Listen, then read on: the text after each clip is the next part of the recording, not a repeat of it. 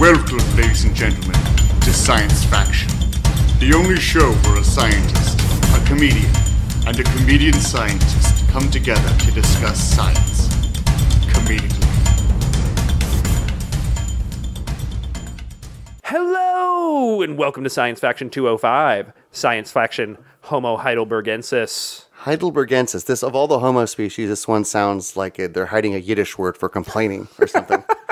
Indeed, this one lived about 800,000 to 200,000 years ago. It was first discovered in Heidelberg, Germany in 1908, where local paleontologists were looking for bones to do weird sex stuff with, undoubtedly. This is This is a very specialized school of archaeology. But this species also ranged through Africa, including South Africa. It was in Italy, France, and Spain. It is a descendant of Homo erectus, which we covered beforehand, and it's likely our direct ancestor. So, Homo sapiens, we think, at least, evolved directly from Homo heidelbergensis, as did the Denisovans, as did the Neanderthals. So we know that we have at least 3 species, all of our cousin species, that all seem to originate from this one grandfather species, Homo heidelbergensis.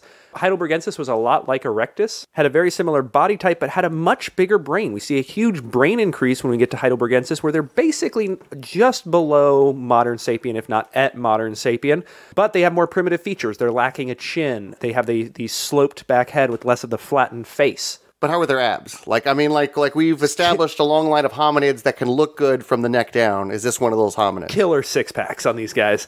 They also are credited with the oldest known wood spears that date back to around 300,000 years old, which we think were thrown. They're throwing spears. So these are creatures that are doing some complex things. They are making stone tips on some of their spears that date back to 500,000 years old. They're a really interesting species because they spread out through all of Africa, all of Asia, and you'll sometimes hear them called Homo rhodesiensis when they're in Africa. But much like Erectus and Ergaster, even though there's some dispute in the community, we think that's likely the same species.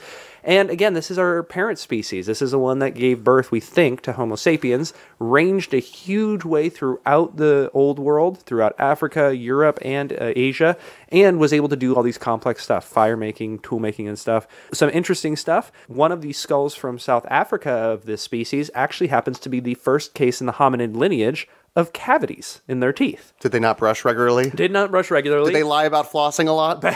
Every time they were in the dentist chair. The issue is probably that they are starting to diversify and eat more fruit species, eat other types of high sugar content foods. So if I just ate meats alone, red meats, I would have low incidence of cavities. You would have lower than just gobbling down Captain Crunch all the day. But this begins a very sad trend in human history where from this point on, there's a significant portion of the human population that will suffer greatly from tooth infections throughout their life and oftentimes die from them. So there's a great Dawkins quote about eons and eons of mankind suffering excruciating pain and eventually dying because of their teeth. And we have, in the last 300 years kind of shucked that off, and that is no longer the case. But it's funny to think that for the vast majority of all of human history, when you died, it was either because you got malaria, you had a horrible, painful tooth infection, or you died a violent death in some kind of altercation. Were we not able to lick death from tooth infection until we invented the door and the string technology? Yeah, you couldn't pull out the tooth then. There is actually some interesting stuff that we'll get into later as we get into later hominid species where they are performing some kind of dental surgeries using stone and bone tools, which, I mean, honestly, it's 2017, and I still am not super comfortable going to get a cavity filled with the Novocaine and the whole 9 yards. Could you imagine just some crazed Neanderthal coming at you with an antler and a piece of an obsidian? Maybe it wasn't really meant to be helpful. Maybe that was your punishment in the village. Like, hey, we're going to take out that tooth if you fuck up. It's worth noting that there aren't really clear lines delineating it from Erectus or later on from Neanderthals. In fact, a lot of people will dispute whether or not a specific fossil lies in a specific species, and that's just something we got to remember, especially with these extinct species. It's a long period of time. There's a lot of transition time between there, and we have to just kind of make arbitrary lines and say it's this brain size or the presence of this particular bone formation or this or this. But in reality, we're seeing a living population that changes over time from one thing to another. That's how evolution works. It's not like all of a sudden one species gives birth to another. Every species basically looks like its parents, and its children look like them, and slowly over time, small changes build up to be bigger ones. There's actually evidence of cannibalism, or at least ritual defleshing on some Homo heidelbergensis bones. We see some cut marks. Like House Bolton, the flayers. Yeah, they could have been. I actually think there was some ritual castration going on. So yes, it might have been like the Boltons. So a lot of Lord Varys's. Yeah. Or Theon Greyjoys. Yeah. We don't know if that was necessarily they were eating them, though maybe. And quite frankly, whenever people look down on cannibalism in Paleolithic times, I always kind of remind them, like, if it's between eating a dead person and dying, you're kind of dumb if you don't eat the dead person. But they could also just be, and we know this is true of some human communities, taking the flesh off the bones, cutting the flesh off the bones for some kind of ritual purposes. That's true as well. How does human meat taste? Or Homo heidelbergensis, if you know that. Yeah, I do. Actually, I've been eating a lot of Heidelberg recently. I'm on the paleo diet where you only eat Paleolithic hominids. A lot of Heidelbergensis. It's good. Everybody says tastes like chicken. Not true. In fact, it tastes like Homo floresiensis. So it tastes like a Latin lover. Gotcha. There are some rumors, some very interesting ones from, by the way, some legitimate paleontologist, Lee Berger down in South Africa, who believes he has skeletons indicative of giant Homo heidelbergenses that are essentially like 7 feet tall, which would be interesting if you ran into a giant hominid like Homo heidelbergensis, because that would be terrifying. We talked before about Homo erectus being, the velociraptors of that time and being a scary group to encounter. A 7-foot-tall heidelbergensis, while I don't think that's true, by the way, there's a lot of skepticism towards that, and I think it's kind of an outlandish claim, it would be terrifying. Could that just be the heidelbergensis basketball team? They play other hominids? Yeah. Well, it was actually, yeah. He got kicked out of the NBA and he had to go overseas to play. That's why they found him in South Africa.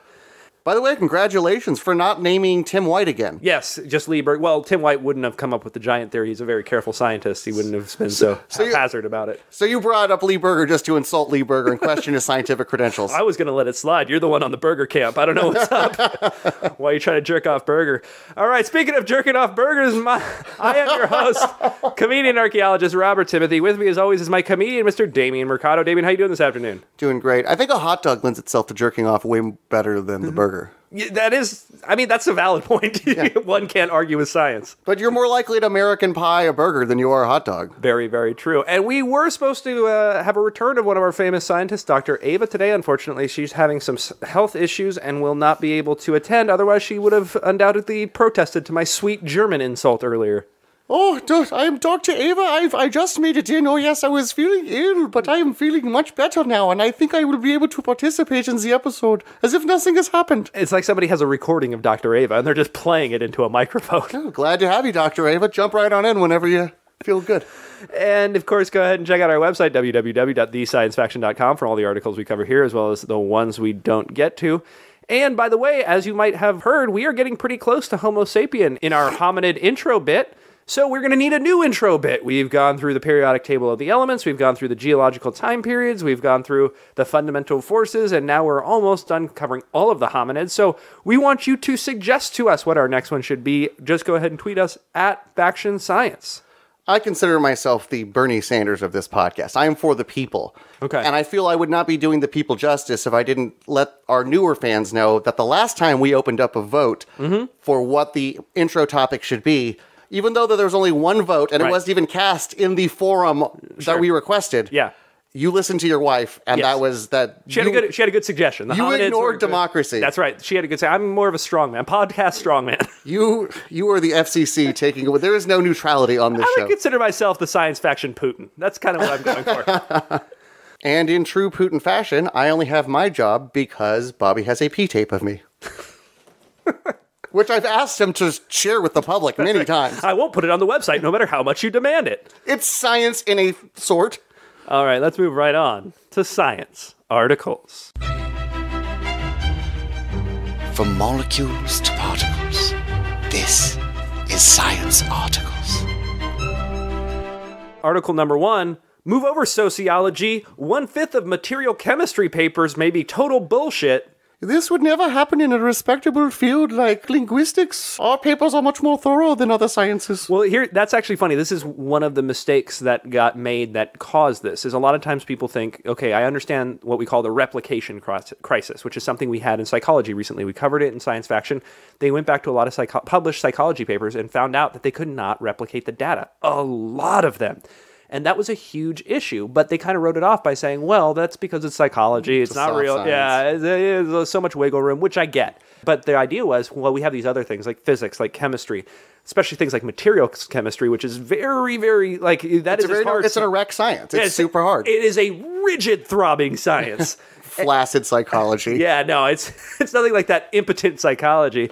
And they were like, no, we have this super hard science. We know ours is correct. In fact, we don't even have to do a lot of repeat studies. And that was their downfall. So we had this replication crisis a while ago in psychology where we realized, man, a lot of these things just don't work out. They can't be replicated. Even age-old, really cornerstone type experiments that were a big part of psychological theory and psychological knowledge, a lot of those can't be replicated. It turns out that we were having a similar problem in chemistry. I don't want to jump to conclusions here, but is it China again? It is not. It's not China. Though I will say this. We should, before we get going, we should make a distinction between, let's say, the rigid, throbbing science we mentioned of material chemistry, the somewhat flaccid science of psychology, and I guess what would be the inverted penis of sociology. Because there is an issue with sociology that's even bigger, which is that major sociology journals, and we cover this as well, they will actually publish nonsense. One researcher, just to see, had a computer-generated nonsense that just basically strung together a bunch of nonsense words, and then he submitted it to a very well-respected sociology journal. We're not talking about one of those pay-for-play, foreign, overseas, no one knows your thing. He submitted it to one of the major sociology journals, and they published it. So sociology has a whole different issue where they're not actually following scientific guidelines. I mean, you said a respected sociology journal, right. But I mean, like, I would think that after an incident like this, shouldn't its credit rating change? Absolutely, it did. Yeah, it got downgraded to like a 420. The entire field is a little different. They didn't have the same standards for publication. They didn't have the same standards for peer review. This is a different issue. And so let's get into what they actually found. The researchers looked at published reports in material chemistry looking at MOFs, which are metal organic frameworks. And basically, these are compounds that we put together in order to try and do certain things. In this case, what they're looking at is the absorption of CO2. So obviously, we have a big problem with CO2 in a lot of different arenas. If you have something that can pull CO2 out of the air, or if you are outputting a bunch of exhaust and you want to pull the CO2 out of that exhaust to meet certain requirements, these are really important compounds. So there's a lot of interest, a lot of research going into this field. They basically wanted to look and see, are the reports of the effectiveness of certain MOFs, metal organic frameworks, in removing CO2, are they accurate? Is this true? So they found that 20% of results were outside the error bars, and not like close, like wrong, not even close, completely out of left field. Like if the error bars are a parking space, how outside of my parking space am I? Somewhere between Filipino and Japanese parker. Holy shit. Yeah. This is interesting because, like we talked about, this is an issue with psychology, huge issue with sociology, but it's something that hard sciences like chemistry thought they were beyond. Who's in charge of recreating these studies? Well, that's the thing. That's the way science works. We have to remember this. So when you hear this, a lot of times people say, see, science doesn't work, or here's the flaw in science. No. This is part of the process because people think, oh, you've published a peer-reviewed article. That means this is science. We're done with this. No, that's literally the entry point. What has to happen to kind of put this in more of a scientific canon is that other unrelated labs are in different places without the same connections and no financial incentive have to recreate your results. That's a huge part of science. Replicability is the part of science. So when you do a peer-reviewed published article, sometimes people, especially lay people, will see that and think, oh, there we go, that's what quote-unquote science says. Well, first of all, science is a process, not a overarching idea, but it's not even into any kind of scientific canon or any kind of certainty until we start getting independent replicated results. In this case, when they went back to these one-off studies and tried to replicate them, 20% were unable to be replicated. Does that invalidate a lot of the science that it reinforces the idea that we can't think that a single peer-reviewed article really tells us anything more than here's an interesting thing we need to continue to research. Should we conclude that the people who did the original study just lied their ass off? No, and that's a good question. So why did this happen? Well, the thing about these metal organic frameworks is, if we're looking at can they absorb CO2, are they at this level? There's two things to keep in mind. One is when we do studies, we're looking at a P of 0.05, which is your certainty that the results are not due to chance. Because obviously... I'm very unsatisfied with P's smaller than at 0.05. I've heard that about you. Because obviously there's always the chance that you have a 1 in a million shot and you get some weird results, right? So when you do your math, you do it to try and see that there's only a 5% or less chance, which is that P05, that there is a 5% or less chance that the results are due to just chance, due to being on one tail of the bell curve, right? So you have to automatically say, okay, well, up to 5%, depending on the certainty levels of some of these experiments, we should expect to not be replicable. Secondly, go in and say, well, what is it about these metal organic frameworks that might make these specifically susceptible to that mistake? And there is a really easy answer, which is that these metal organic frameworks are very, very delicate. You have to produce them in a lab. There's a complex series of events to create these very complicated chemical You cannot components. swear in front of them. Not at all. They're like little kids or Mormons. You're not allowed to swear in front of them. They take a bunch of CO2. And until their fontanelles close, you really can't roughhouse with them. No. So to produce these is a very complex process. And not only is the process complex, but what happens to these metal organic frameworks from the point at which they're produced to the point at which they're tested affects their ability to do their job. So you're going to get differing results, and you might not know that. You're working in a lab, you just get this metal organic framework, this sheet of metal or this piece of metal, and you are going to test its absorption rate of CO2. You don't understand that the barometric pressure, the humidity in the lab that you're in affects it. Whether or not it's exposed to sunlight can affect it. Its exposure to other chemicals can affect it. All of these can change the results of the experiment. So you go on with your one-off experiment, and you get drastically different results than someone would do if they had much tighter controls on that material.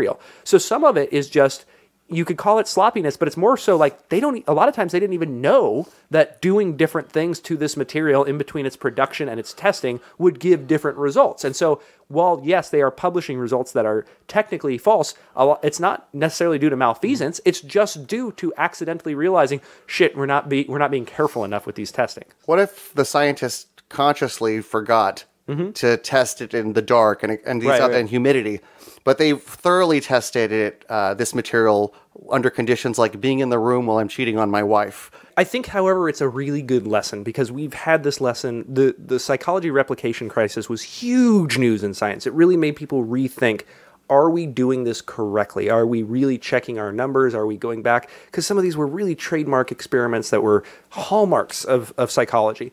And that gave us a big kind of kick in the pants of, oh man, we need to really check on this stuff. We need to perform science correctly and replicate experiments.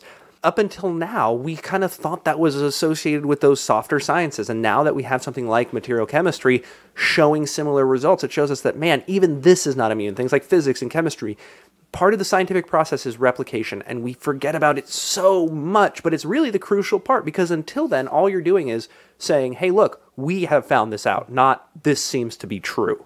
Could you apply this same principle to scientific greats like Freud? I mean, what if we all... Yes, actually, most of the stuff Freud said is we've now said it's probably not true. It turns out everybody doesn't want to have sex with their mother. They want to have sex with their, third aunt. I mean, I've seen some hot aunts, so maybe. Yeah. Usually she didn't have kids. She didn't fall apart. But it also means that we should use this as kind of, I think this is a great teaching tool to teach people about that particular part of science. Hey, what makes science special isn't that some really smart guy said something. It's not even that some really smart guy conducted an experiment and it turned out to give good results. What makes science special is that a bunch of really smart people did a bunch of experiments and they all agreed with each other. And that is how we get to truth. Because underlying this all is this idea of what is true and what is not. And that's what's underlying science as well. The way to get to truth isn't an argument from authority where we listen to somebody who's supposedly smart or supposedly knows what they're talking about or has even conducted an experiment. The way you get to the truth is through torture. That's right. That's right. It's all waterboarding. That's how they figured out that these papers weren't working out. 20% of the scientists cracked. But the way that we get to truth is to continually have people check up on your results. And by the way, speaking as somebody, who has published a few papers and who has done stuff like this, you don't cringe at the idea of somebody replicating your results. You might hope they get the same thing. You might feel a little nervous. Oh, I hope they get the same results. But you hope that they try to, because if you have published in good faith and you have done the work correctly, that other person should get the same results, and you should be happy to see that because that's a good replication. And anytime you hear somebody else is checking up on your work, while it's fair to be nervous and be like, ooh, I hope this works out, you should also welcome that moment because that is how we get closer and closer to what is true. correct me if I'm wrong, but a lot of papers don't get verified. Yes, that's what we're talking about. So if your paper gets verified, you got asked to the dance. Yeah. Somebody thought your paper was interesting enough. Right, and even better, some people are like, yeah, but this guy really hates me. Sometimes that's better. You know, assuming that even if this guy doesn't like your research or doesn't agree with it or doesn't think it's in good faith, assuming that they're going to follow the process correctly, somebody who didn't believe what you published and then looks at the research, if your research is good, should then change their mind. For instance, we talked about the whole Ceruti Mastodon site. I have actually made an appointment. I'm going to go check on those bones and those supposed stone tools myself to go see. And if I get convinced that those are actually the remains of some hominid left 130,000 years ago in San Diego County, I will absolutely come back and say I was wrong. Those look completely legitimate, even though I've been on tape for hours ranting against this site for the past year. You'll spray paint a dick on his car or something. I mean, I'll get him back somehow. All right, let's move right on to article number 2. Stimulating the cerebellum relieves the social issues of autism. The cerebellum, that's the base part of the brain? Cerebellum is a little bit more accessible, yeah, and this is kind of, it controls your movements, it has a lot to do with coordination, that kind of stuff. It wasn't always associated with autism, and this research group did something really interesting, which is they did about 5 experiments in one. So one is That's a time saver. It really is. So first they started with an autism mouse model where they had a genetic knockout that caused autism in mice. They noticed that mice and humans both share a similar thing, which is in autistic people, the way the cerebellum kind of communicates to the rest of the brain can influence that autism. And that same pathway exists in both mice and humans. So first they showed an association that the cerebellum can cause these issues and that this pathway is similar in both of these creatures. So wait, how did they find a way to vaccinize the mice? No, Ava, they didn't vaccinate the mice. By the way, I like vaccinize. They didn't vaccinate the mice. They just did a genetic knockout because, again, autism is a genetic disease. So mice are also prone to MMR? Oh, God damn it. They first showed that this pathway exists in both of these creatures. Then they did something interesting where they took mice that did not have that autistic knockout that were socially normal, and they inhibited the cerebellum in this one particular region, and all of a sudden those supposedly normal mice started showing the social signs of autism. They would count how many food pellets were dropped into the food bowl. That's exactly correct. They would do that, and then they would not bang the other girl mice. That was too busy watching Wapner. Yeah, it was good. So now they've shown 2 things. They've shown this pathway is the same in humans and mice. Then they've shown that in a healthy mouse you can disrupt this pathway and cause those autistic symptoms. And then they decided to do something that was even more interesting, which is now we've disrupted the cerebellum in these mice. What if we, in the healthy mice, and caused the autistic symptoms, what if we do the opposite? What if we take that genetic knockout model where we have the autistic mice and we stimulate the cerebellum in that specific area that's not working correctly and see what happens? And when they did this, they got some amazing results, which is that those autistic mice suddenly started behaving socially as if they were normal. I mean, they still were pretty weird to talk to, but they were like the mouse that would just start a conversation with you that you'd want it to end. Yeah. Like they came up and they were already halfway in the middle of a conversation about how awesome they are at Jeopardy. But what that seems to show or seems to indicate is that maybe there could be some alleviation of autistic symptoms in human beings if we were able to stimulate that part of the brain. And good news, we do stimulate that part of the brain with implants in human beings with schizophrenia. Like, look at the tits on the back of that guy's head, man. There must be no autism. Well, we do this in adults with schizophrenia, but we don't do this to children with schizophrenia. So one of the interesting new things we would have to do if we decided we wanted to try this for certain autisms, and we want to go back and try this with kids, because obviously that would help their lifespan a lot. We've never done this particular surgery and this particular type of stuff with children, so it would be interesting to try that. But the good news is that they tried this I remember I told you they did like 5 experiments in one. They didn't just do the stimulation on the mice when they were young. They also did it on the mice when they were older, and it worked. So even a mouse that grew up with those autistic symptoms, grew up with that brain suffering from autism, could then have that part of their brain stimulated and have some alleviation of those symptoms. I think we talked about it in the show, but wasn't there a radio lab or something where a man essentially lost his autism? Right. And it made him really sad and depressed, because he realized that throughout his whole life, everybody was mocking him. Yeah. So there's some really sad mice just sobbing realizing nobody liked them, nobody wanted to hear their They stories. started playing with the other mice, so we saw that they were being social. Then they started crying out of control, and then they realized they were no longer good at math. That was the step that it went through. Did we reverse flowers for Algernon? These mice? We did. It was flowers for Algernon, but in a social setting. So like all of a sudden that mouse was like he was all nerdy and he was all on his own, and now he's like wearing a mouse Letterman jacket. He's picking on some other mouse with autism. Flowers for Steve. But it's interesting because it brings up this idea. Now, we don't know. Is this going to work directly in humans? Is this going to completely alleviate symptoms? And this would require consistent shocking to the brain, or consistent neuromodulation is what we call it. It wouldn't just be one of those one-time things. So it would be something that would be part of probably somebody's lifelong routine. That brings up some issues. Is that really worth it? And is this really going to have the same effect in humans? Obviously, our ability to categorize mice social interaction is much different than our ability to do so with humans. Isn't there a lot of benefit, though, to electroshock? I mean, less depression. Yes, there can be at certain times. This is nothing like, though. That's massive electroshock. That's completely different from this. This is a very targeted neuromodulation, tiny stimulation of certain parts of the brain. This would not occur through the type of electroshock therapy that they use for people who are depressed. Like, so one is, would it work on humans? We don't know. Would it have overarching effects? Is it going to completely wipe away the social issues? Probably not. Will it improve them? Probably will. If it does, though, is that something that we want to do? Like, is getting rid of autism always good? Like, let's be honest, would we have Microsoft if we didn't have autism? No. Would we have a lot of the coding developments and, quite frankly, scientific developments if we didn't have autism? No, we wouldn't. Well, I mean, autism is a spectrum, so yes, there is the Bill Gates. Yes. But again, there also is the 300-pound baby Huey who, like, throws their parents through windows. Right, but this is talking about, like, mice's social interaction and stuff. I think this would probably be most applicable to kind of the Bill Gates, Asperger-y type things. And, like, I mean, listen, I feel sad that Bill Gates didn't have a lot of friends and spent his days coding when he was 12 or 13. But in a way, we all benefit. Like, the world in general benefited from that. Are we removing them from the system that, quite frankly, they participate in currently? So if you wanted to be a supervillain and make the world a worse place in a legitimate way, one way you could do it is to go back in time and befriend a young Bill Gates. Right. And just, give him the Letterman jacket. Then you guys can start picking on some autistic mice. Introduce him to girls. I just like the idea of a 13-year-old Bill Gates wearing a football jersey and tossing mice by their tails into walls. Out of my way, nerd.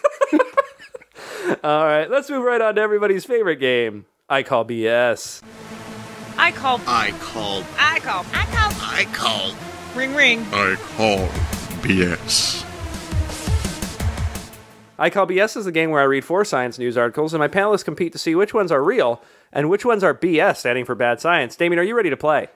Yes, I am. Dr. Ava, are you ready to play? Yes, but I am a little ill right now, so I feel as if I am at a disadvantage, and Damien might get another win, further extending his win streak. I doubt because that. He's so smart. I doubt that, and I don't think you're on a win streak. All right, let's start with article number 1. A new study indicates that tailgating, while a total jerk move, actually helps traffic move more quickly because more cars can fit on the road at any given time. Damien, is this science or bad science? This is science, but what's left out of the article is how impressive it is that somebody can tailgate so well on the freeway while driving, flipping a burger, cracking a beer. It's amazing to watch those guys. I mean, Michigan State, I think, one of the best tailgating groups. All right, They drive and drink as a team. And Dr. Ava. I am going to say that this is bad science, but it should be said that as a female driver, I feel very overwhelmed on the road, and it's not sexist if I say it. No, it's not, Dr. Ava, not at all. Article number 2, new research shows that while presenting scientific facts about climate change to educated conservatives actually causes a backfire effect which strengthens their skepticism, presenting them with the overwhelming scientific consensus dramatically decreases their skepticism. Damien, is this science or bad science? I don't want to get political, but this is science. Because all educated conservatives have left the party. Like, if you're still conservative in the party of Trump, I would question your intelligence. Well, yeah, listen, I love low taxes. I'm going to play devil's advocate here. If you're conservative, doesn't mean you're a Republican. In fact, you could be a very true conservative and be very angry that you're a conservative and that this guy Trump is here as part of your party, and he's not necessarily. So if Dwight D. Eisenhower was alive right now, exactly. how would he be swayed by climate change? I'm still going to say science. All right, and Dr. Ava. I too will say it is science because Damien is such an educated and smart man on such an incredible win streak that I would be foolish not to follow him. Okay, see, all of a sudden I've become suspicious that this is the real Dr. Ava, because Damien's never been on a win streak. That seems like a weird claim for her to make. Well, and I mean, fortunately, you can see me in the studio, so... And I know you're too strong to break the fourth wall for the fans. Article number 3. A group of archaeologists are suing President Trump over the effects of shrinking the Bears Ear monuments. Damien, is this science or bad science? This is bad science. It is a far more respectable profession, paleontology, that is suing. Oh, how dare you. It is true. They say those who cannot paleo-arc. Wait, so are you saying it's science, Dr. Ava? Is that was... Oh, no, you were just agreeing with Damien. Yes. Then I will say science to disagree with him. All right, and lastly, article number 4. A new study reveals that hypnosis can actually fundamentally alter brain states, causing synesthesia. Damien, is this science or bad science? And for those of you guys who might not know what synesthesia is, that is an experience that is usually considered innate, that is part of a human being's brain as is, though it can be induced by chemicals like LSD, in which you can do things like hear what a color sounds like, or you can see sound. It's basically a mixture, a cross-wiring of your senses that allows you to experience one particular input as a different sense. Like if I could see the heat emanating off of a crotch, or No, I mean, like a predator could do that, right? Like that'd be... Yes, a predator could. It'd be more like if you could see the sound emanating out of the person crying while you're looking at their crotch. That's hotter. I'm going to say science. And Dr. Ava. I would say that this is bad science. I have not been hypnotized, and yet all 5 of my senses can sense the sexiness coming off of Damien. Oh, that is certainly not something Dr. Ava would say, nor people would say. Well, I mean, more people with synesthesia who can sense sexiness in such a way. I don't think sexiness is like a sense. I don't think you can see it or hear it or... No, it's a taste. It's you have receptors on your tongue. It's like brisket. All right. Let's go back and see how you guys did. Follow along home and see how you did. Article number 1. A new study indicates that tailgating, while a total jerk move, actually helps traffic move more quickly because more cars can fit on the road at a given time. Damien thinks this is true. Dr. Ava thinks this is false. And this one is bad science. It is the opposite. The researcher, ironically named Horn, which I love, no better traffic researcher name, found that it slows down dramatically based on tailgating, and we've all probably experienced this. There's something called phantom traffic jams, which basically happen where you guys, I don't know, especially happens in Southern California a lot, you'll be driving around and you'll all of a sudden hit this little packet of traffic, and you won't know why. There's no accident, there's not a bunch of people merging, there's nothing, and it'll just move on. What happens is this accordion-like effect where people tailgate. Well, what happens when you're tailgating? That means that if somebody has to minorly adjust their speed ahead of you, you have to basically slam on your brakes. Well, that leads the guy behind you to slam on your brakes, the guy behind them, and it essentially creates a traffic jam as if something is blocking the road when there's nothing in the fucking road, and it's incredibly frustrating. We could blame the tailgater, or the guy at the front could just fucking go faster. That's true. What they found is if you just keep the right spacing between cars, if you were to set like a specific distance between all cars and just keep that spacing, those cars would move along consistently, because as long as you let some wiggle room where if one guy had to slow down, there was enough room where the next guy behind him could slow down without slamming on the brakes so it didn't create that accordion-like effect, you would create a much more traffic-free environment. You could cut the traffic in half. And in fact, the best way to do this would be to basically automate it. You're not driving the car. You get in your Tesla or your whatever, it senses the car in front of you, car behind you, it puts you like in a wagon train and just sends you down the road. So the car would have synesthesia and would able to sense... That's not what synesthesia means, Dr. Ava. And that would be really helpful because that would, even a small number of cars on the road doing this would greatly decrease traffic. And one of the notes of this study and other traffic studies to remember is it only takes a few bad drivers to cause a lot of traffic. And I'm not talking about a driver getting into an accident. It only takes a few bad drivers tailgating, making that accordion thing to cause a lot of traffic for a lot of people. It's one of those things where, the 1 or 2% of people can cause like 60% of traffic. I feel like there is an Asian joke in here somewhere. That's probably a good feeling, Ava. But I would not say that because I am not a racist person like Damien or Poppy. Not at all. Article number 2, new research shows that while presenting scientific facts about climate change to educated conservatives actually causes a backfire effect which strengthens their skepticism. Presenting them with the overwhelming scientific consensus dramatically decreases their skepticism. Both of you guys thought this one was science, and this one is science, and it's incredibly interesting. Though, in keeping with what we learned about the chemistry thing, it requires some follow-up studies. So researchers have found that attitudes towards scientific belief on climate change among self-declared conservatives were on average 35 percentage points lower than the actual scientific consensus.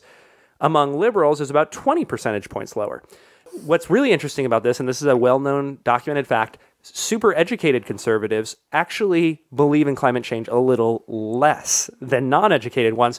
The reason is they're using their logic ability, their education, their whatever, to reinforce the beliefs which are more of social beliefs, which is that climate change isn't real, and they use their intelligence to kind of back that up so that, ironically, they're more educated but less knowledgeable about this specific thing and have stronger beliefs that it's not true. I'm picturing a conversation with Rex Tillerson, like... Are you saying that oil is bad? But what they found was if you just present these people with the facts, hey, here's the climate data, here are the temperature readings, here is this, this, and this, there's something called the backfire effect where they're going to stick even more strongly to their beliefs, and especially the educated ones. However, if you ignore the outright facts of it and start talking about the scientific consensus that 97% of climate scientists all believe in this, all of a sudden their numbers dramatically shift. This is really interesting. Now, this only applies to the educated conservatives, but you go from having less belief than your standard conservative that anthropomorphic climate change is true to not only more, but you have such a jump, you actually beat out liberal, pre-treatment liberals. They come almost as close to post-treatment liberals, i.e. liberals who you've told this is the scientific consensus to. The idea is these people are educated. They see scientists, hopefully, as educated people who know what they're doing and, you know, who are actually looking into what's going on.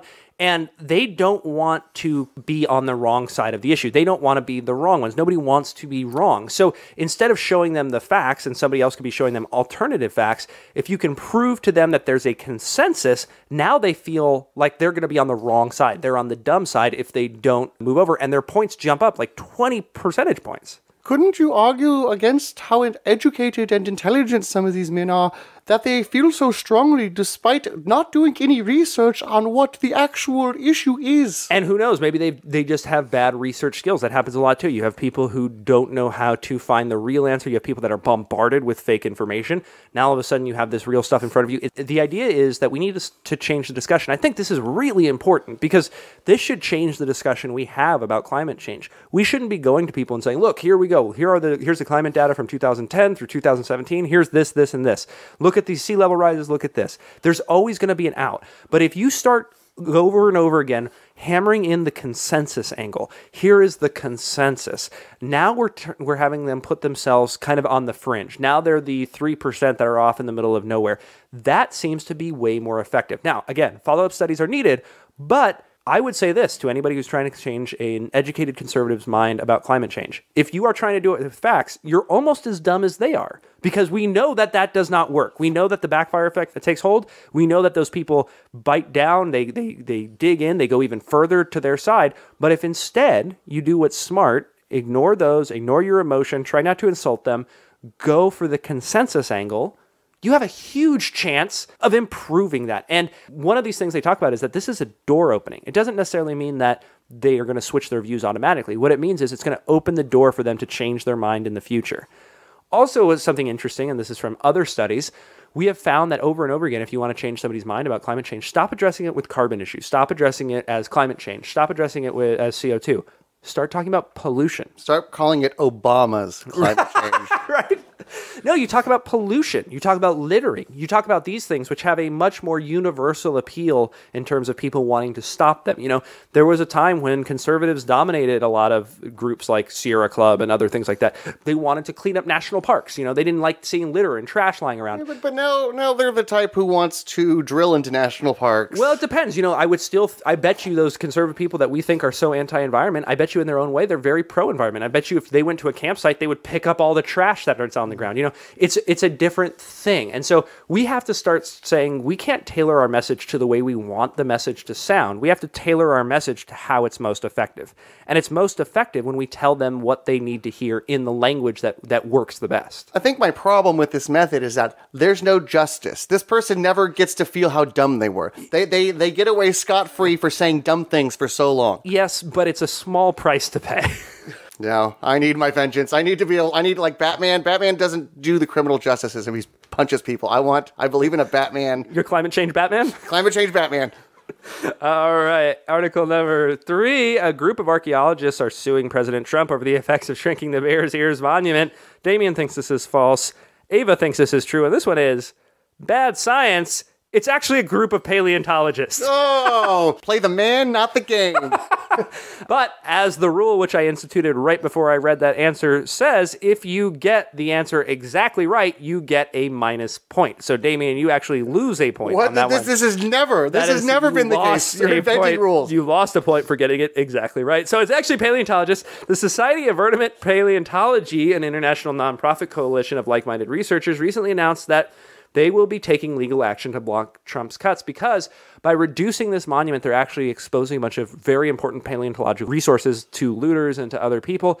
And there are some federal laws in place for the protection of those resources. And so what they're saying is essentially by doing this, you are impacting the protections for these resources, and they're suing him for it. Good for him because there's a bunch of cultural resources or archaeological resources there as well. And so I want all those to be protected, and hopefully they are successful and the other attempts are successful because those national monuments really are important for preserving open spaces, and anyone who lives anywhere around them can see the encroachments on them are coming from all sides. So the more land we can set aside now, the better, and we won't be able to set it aside in the future because you can't just make a national monument where a bunch of people's houses are. So we can do it now. We won't be able to do it after they grade in there and build stuff.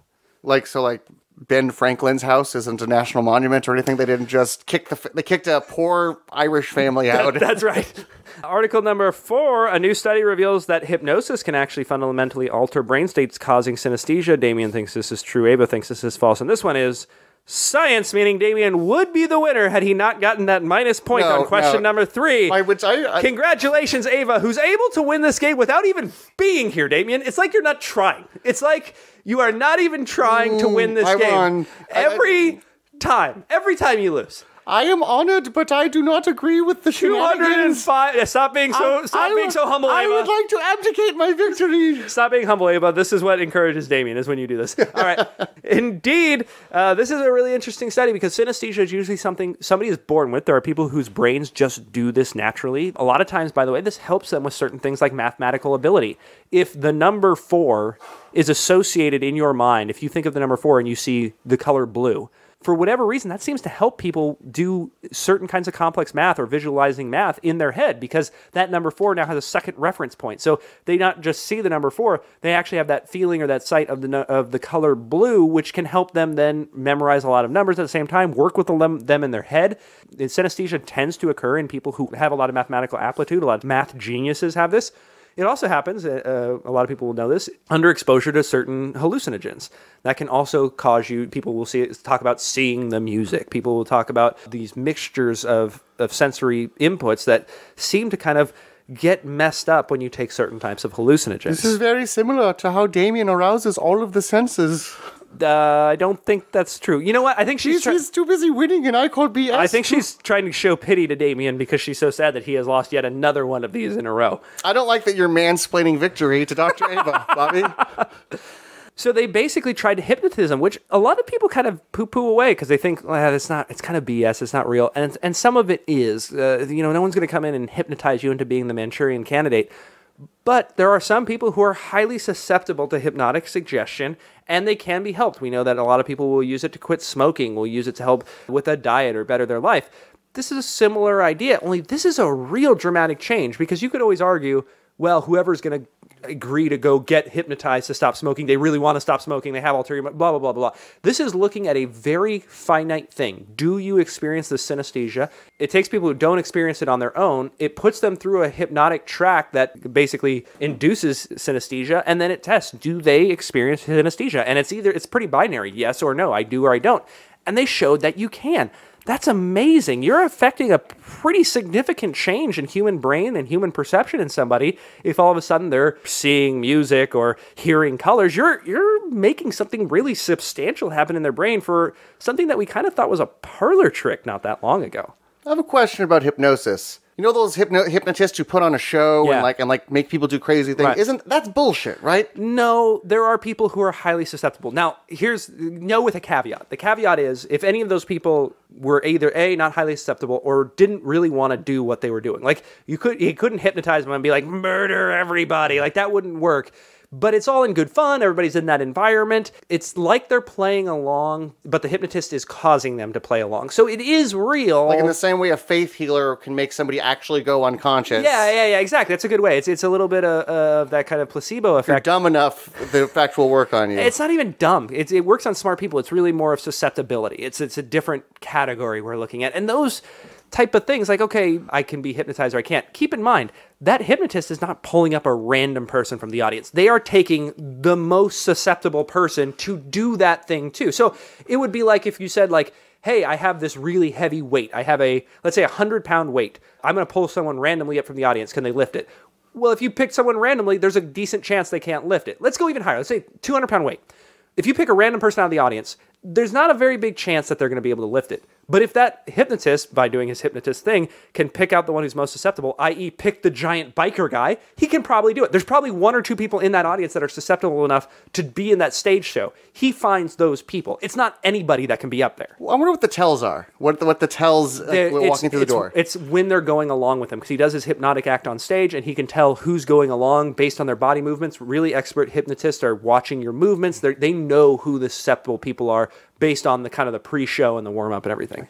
I'd like to see the amazing Randy tackle that. As I also like to see him tackle the farce of a competition that is I Call BS. And I would like to see him tackle that big biker we just talked about.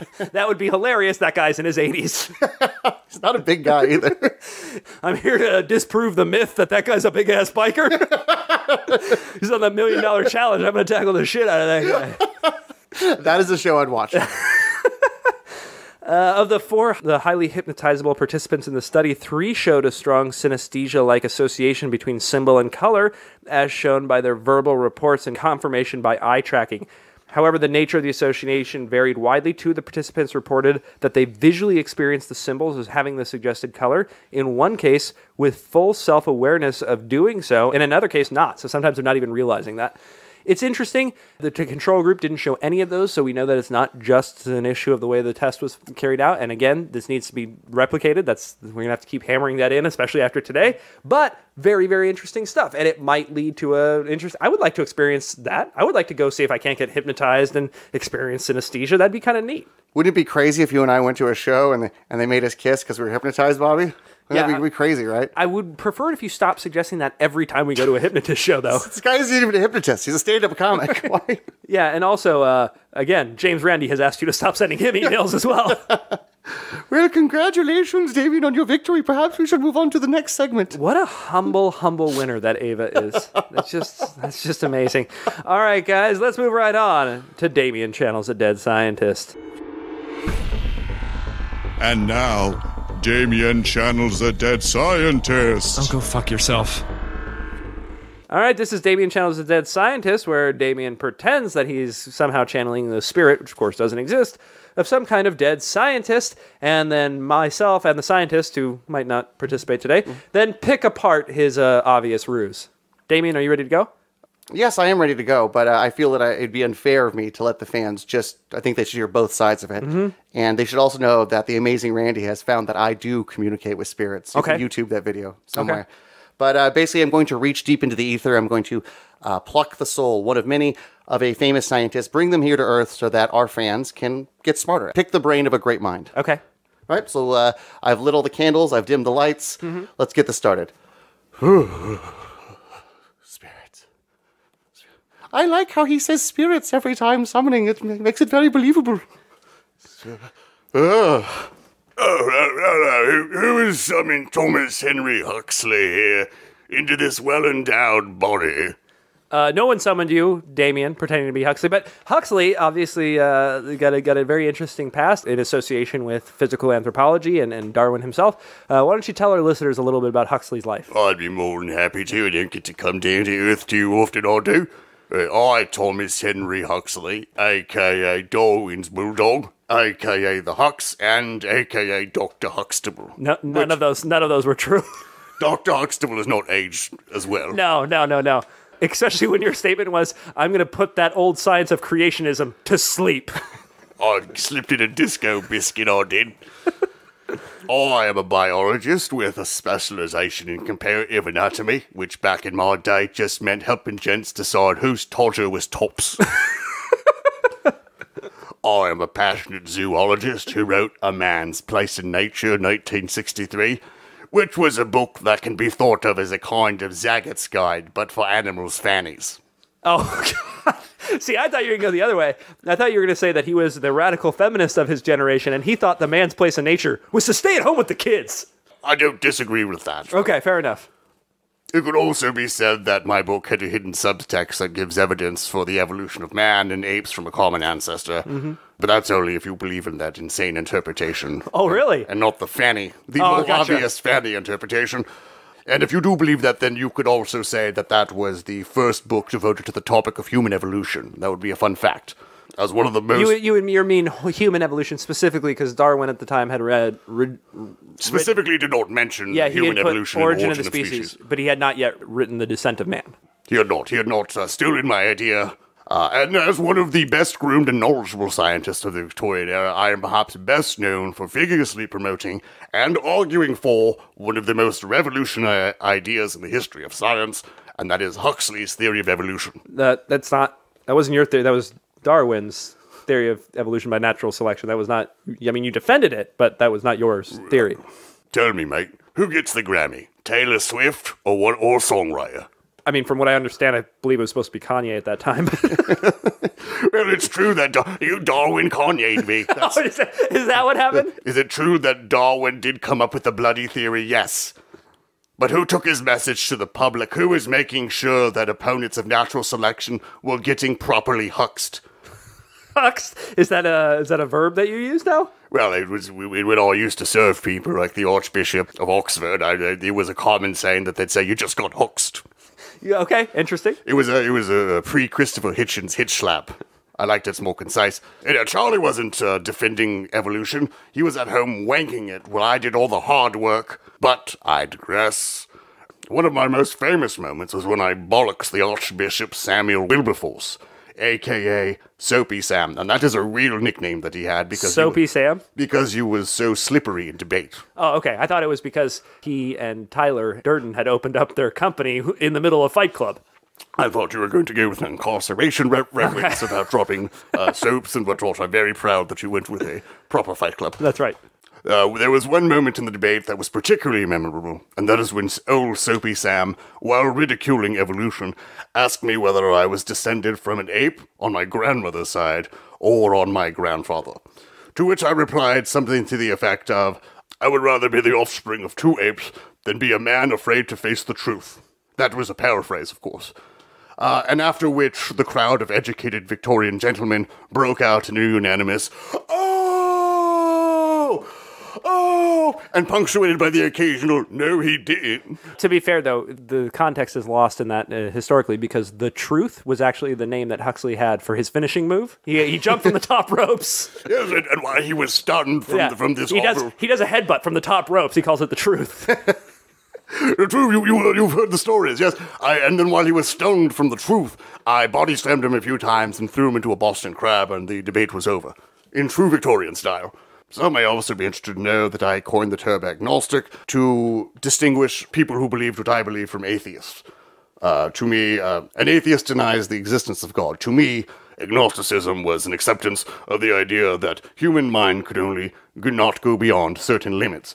But I will say that since being Kanye'd by Darwin, I will say that no God would allow this to happen, and I am firmly in the atheist camp. I would say that we kind of maybe we just define that differently now, as we think of those as a statement towards belief or a statement towards knowledge. So people who are theists believe in a God. People who are atheists don't believe that burden of proof has been met, so they don't believe in a God. That would be a different thing from saying that they actually believe there is no God. They believe they have positive evidence for no God. But regardless, keep going, Mr. Huxley. Would you like for me to go on about my tales on the HMS Rattlesnake, or would you prefer questions of a different variety? Sure. Let's go with questions.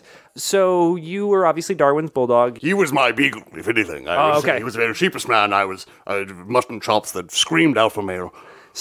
So let me ask you, did you guys actually know, like, had any hominid fossils actually been discovered at the time that you were so vehemently defending Darwin? Well, it was such an exciting time, and so many things had happened. I suppose maybe in some corner hominid fossils had been discovered, but no, to the best of my knowledge. Okay, and just one more question. They had discovered both the Neanderthals and some Homo erectus, which at that time was called Pithecanthropus erectus. But I do have one question. I think this will definitely tell if you're Thomas Huxley or not. You were referred to as Darwin's bulldog. Yes, and Dr. Huxtable. And I don't think it was the last one. And bulldogs famously have a pushed-in face. What is the name for the pushed-in face on bulldogs? What is the medical term for a dog that has that type of pushed-in face? Obviously, Thomas Henry Huxley, as a bulldog himself, would know this. I was more a fan of pushing in the other end. Okay, yeah. Boom!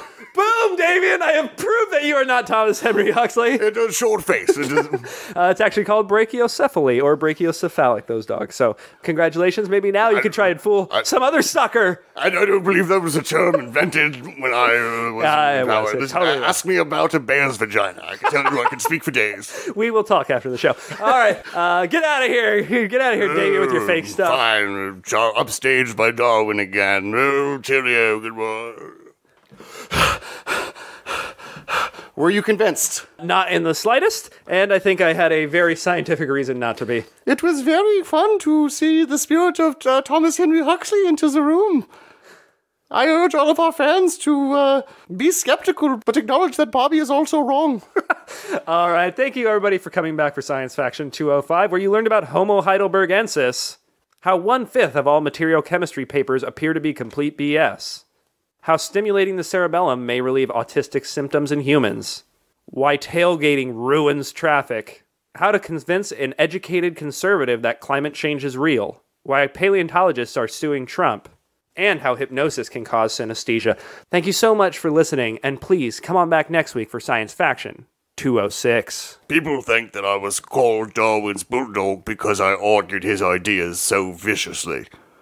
But in reality, it was because of the way that he fed me peanut butter. You've been listening to Science Faction. Wait, that's not right.